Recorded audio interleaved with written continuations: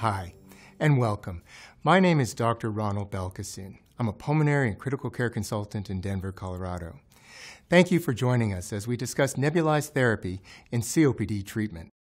COPD guidelines, including the Global Initiative for Chronic Obstructive Lung Disease, or GOLD criteria, recommend inhalation therapy as a primary method for COPD treatment. What inhaler device options do you commonly prescribe for your COPD patients?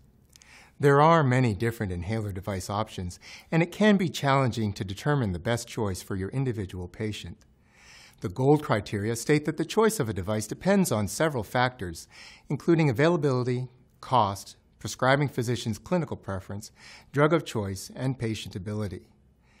Many COPD inhaler devices can be difficult to use and can be prone to patient error. However, if used properly, different inhaler devices show comparable efficacy. What are your thoughts on nebulizers? By aerosolizing medication, nebulizers provide efficient drug delivery through normal breathing action. This is especially important for patients who have impaired breathing and struggle to reach a sufficient peak inspiratory flow rate. Additionally, nebulizers are useful for people who have difficulty using handheld inhaler devices. There are some drawbacks to using nebulizers. Drug preparation and device cleaning are required. Caregiver support may also be necessary. In a recent survey of 82 COPD patients who were using nebulizers, 98% indicated that they felt the positive aspects of nebulizers outweighed the negative.